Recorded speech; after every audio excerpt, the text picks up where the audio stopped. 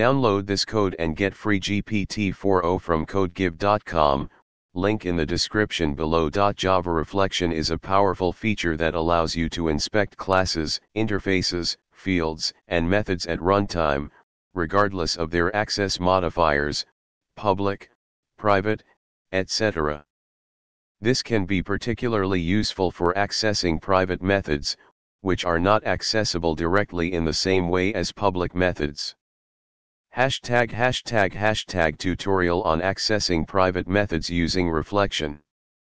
Hashtag what you will learn. 1. Understanding Java reflection. 2. How to access a private method using reflection. 3. Example code demonstrating this. Hashtag Step 1. Understanding Java reflection. Reflection is part of the java.lang.reflect package. It provides the ability to inspect and manipulate classes, methods, and fields at runtime.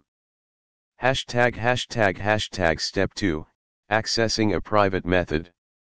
To access a private method using reflection, you follow these steps.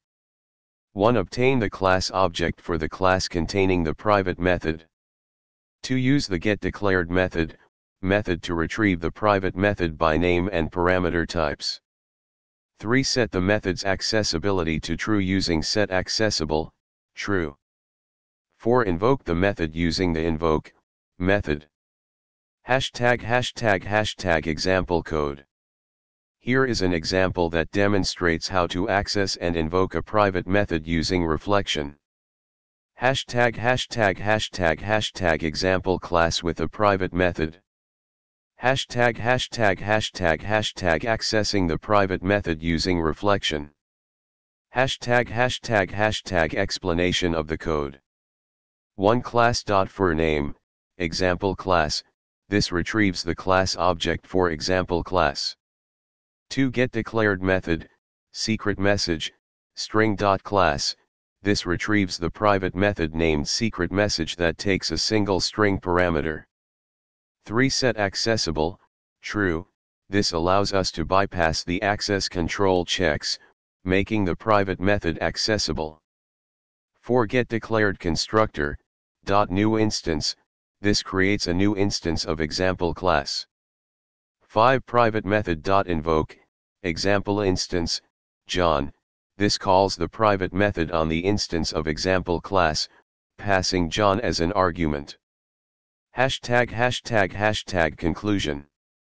Using Java reflection to access private methods can be very powerful, but it should be used judiciously.